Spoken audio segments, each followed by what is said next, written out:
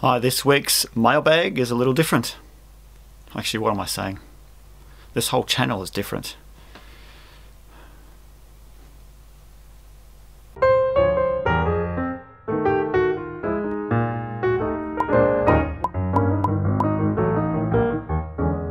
Hi, this video is sponsored by JLCPCB.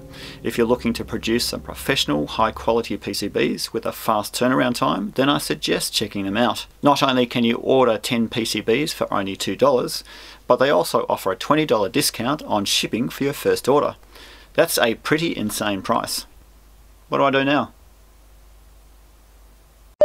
So far this week I've got 2 packages delivered. Let's open the first one, which is from Element 14. This is the second part of an order I placed with Element 14 because I needed a few extra tools. So this is a cartridge for my wick gun. Where is my wick gun? And if you're ever doing any rework, a wick is absolutely essential. It wicks or pulls up the solder through a copper braid. Very, very useful for rework. So a wick gun just essentially feeds the braid through one end and it comes out this end, and you've got a handy little cutter at the other end because of course once the braid is full of solder it's effectively useless. So this just cuts it off for you. It's quite nice. But for some reason I can't get this braid through the end, so I might just have to pull this apart.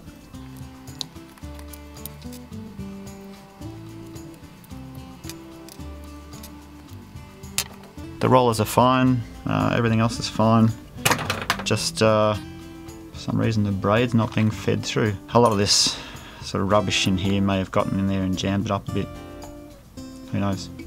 But the braid comes in through here, feeds out through there, and you can cut the end off. So it's quite a handy little tool. They are a little bit expensive. I think this is about $40 a pop just for this, and the cartridge is a little bit more expensive as well. But it's actually a handy tool.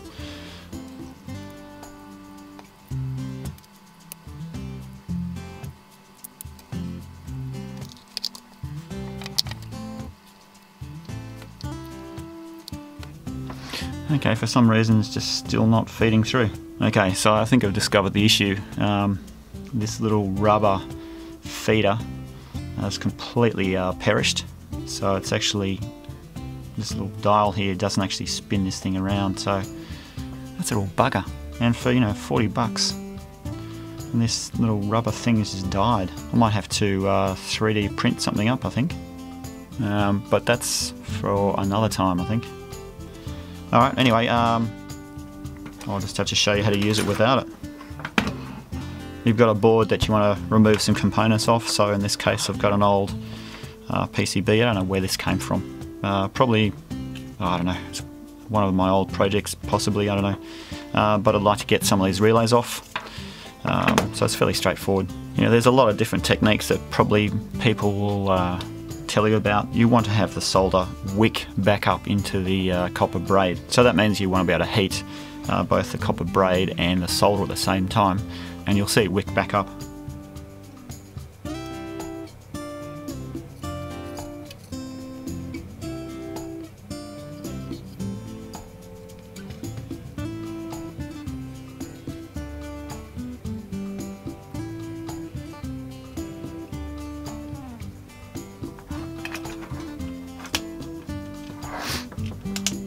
And the relay should just pop out.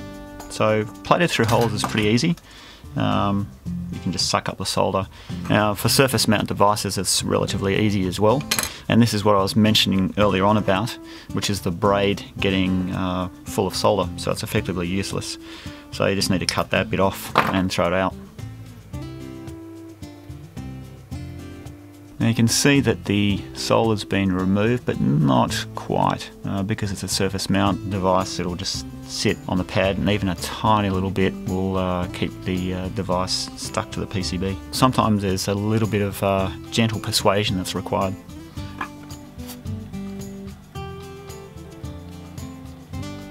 So sometimes it'll come off, but more than likely it won't.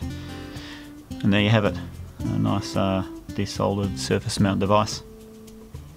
Of course, you can get several different grades of braid. So you can get thick or thin braid. I got what they call it size 2 and size 3, whatever that ends up translating as. I could probably get thicker stuff, but I don't really have a need to desolder massive relays or massive SSRs. This will do me fine for surface mount stuff. Okay, so the second package is something I ordered from JLCPCB.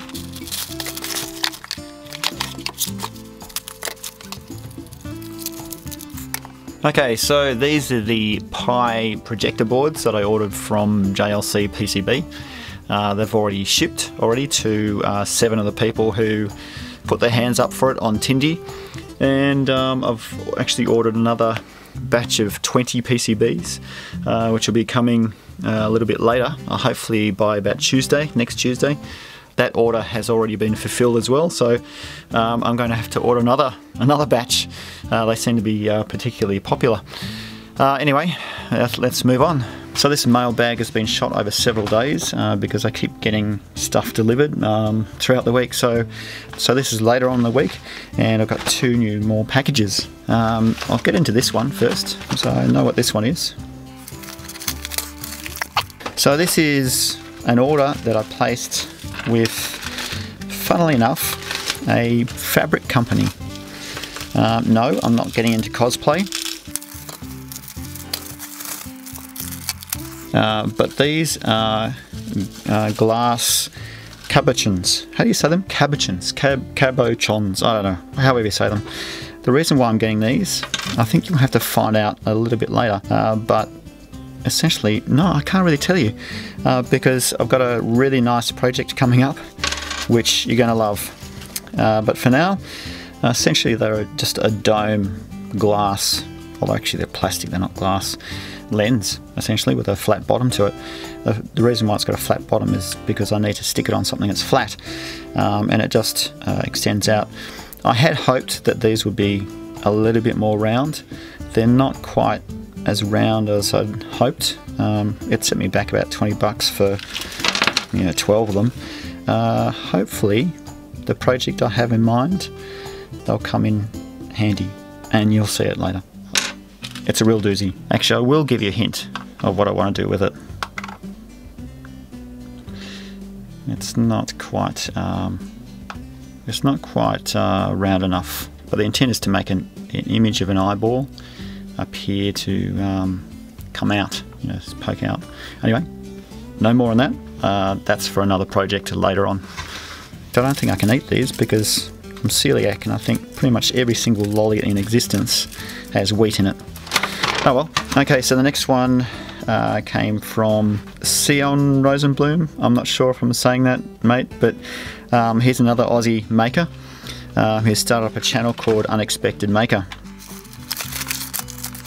Thanks, Sean. Sean, is it Sean or Sion? And yes, I may have a 6th digit very soon, or maybe a 7th. Who knows? This is fantastic. So he sent me a whole bunch of these Neo 7 segment displays that he's made a PCB on. In fact, I think he had a live stream designing it and making it. So they're built on, what are they, WS2812s, I think. I'm not sure, but red, green and blue LEDs that are fully programmable, and they come out forming a nice little 7 segment display with decimal point too. Of course you've got power, ground and data. So yes, that would be based on the WS2812s, I think. Let's build one of these up and see how it looks.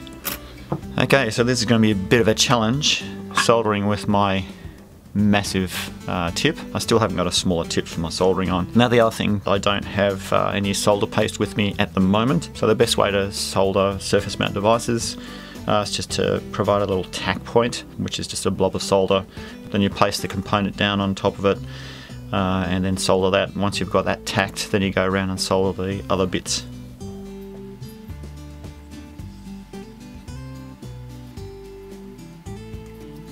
Now with normal LEDs you could use a tweeze, which is basically a tweezer with a battery on it that lights up the LED, but these are slightly different LEDs. You can't actually just apply voltage to them and have them light up. So they've got a little tiny notch on one side, and Sean has put a little notch on the PCB, so they essentially line up like this on that side.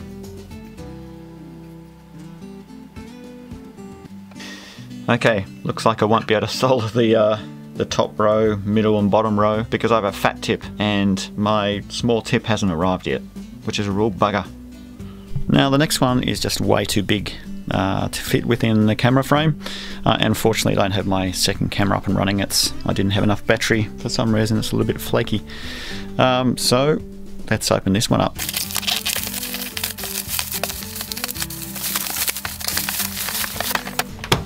So I seem to have a bit of an obsession with displays at the moment. So this is a Gakken World Eye, which is a dome-shaped display with a simple HDMI input.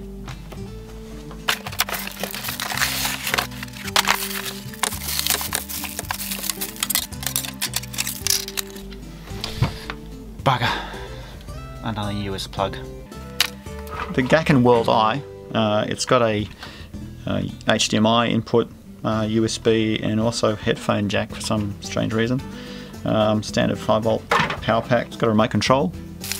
They've also given me a little USB dongle. I don't know what it is. Let's plug it in and see what comes up. Probably some sort of demo. Okay, so the resolution isn't that fantastic. It's only 640 by 480. And I think it's the only one of its type that is completely round. So let's fire it up. Okay, you can hear a fan going. Oh, nice. Yeah, that's actually pretty good.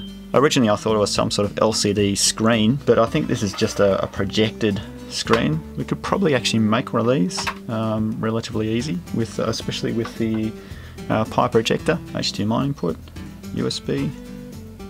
Actually really hard to see a curved screen.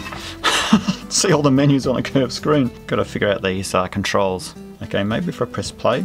Yeah, there we go. Okay. Oh, fish, nice. So we've got audio.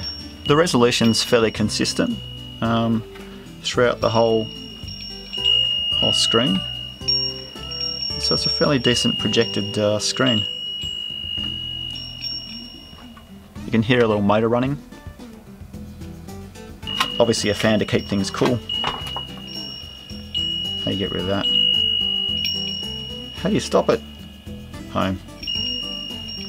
That's good. Yeah, get rid of that.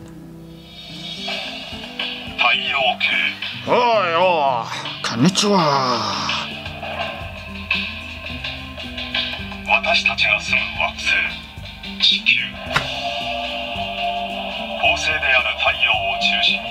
Nice. It's pretty good. Okay, shut up.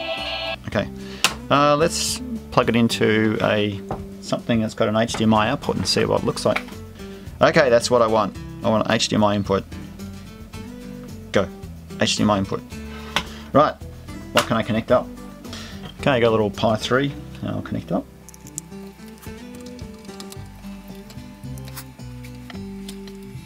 Well, that's funky. Nothing like seeing a boot screen in a globe. So obviously it's not like a normal screen.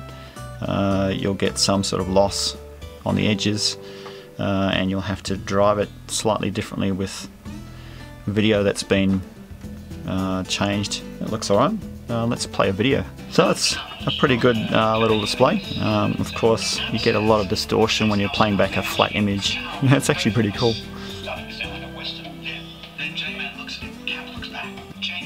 It's a nice alternate display. And if you get sick of that sort of display, you can do this. So Glenn Aiken's updated the Adafruit Pi Eyes Python code, and which supports the Gakken World Eye. So it creates a little Cyclops type eyeball. It's a bit creepy really, isn't it? If it only be able to follow you around the room. Okay, so this is the last package I think I'll get this week. and this is yet another JLCPCB order I made, and this is, yep, it is. This is the PCBs that I made with my mate Tim, who wants to deck out his Nerf blaster with, well, I don't know, he wants to be able to control his Nerf blaster. So these are the PCBs that we made, and in fact I've got another video that I shot with him. It's Tim's MOSFET Rev 1.0, and it's a fairly simple board. I taught him how to make the PCB and all the way through to ordering. So it's a nice little board. It's fairly simple, it's just a MOSFET. So I think I'll leave the building out of this one to a later video, which will be the second part of that video. So there we go. That's it for while I was editing the video for this mailbag. This was delivered at the door.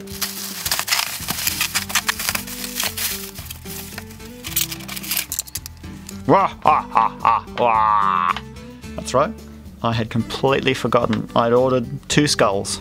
It's a pretty decent little skull. Looks fairly realistic too. It's just a plastic one. So yes, this is an upcoming project I have. Most of you might guess what sort of thing I have planned, but stay tuned for that.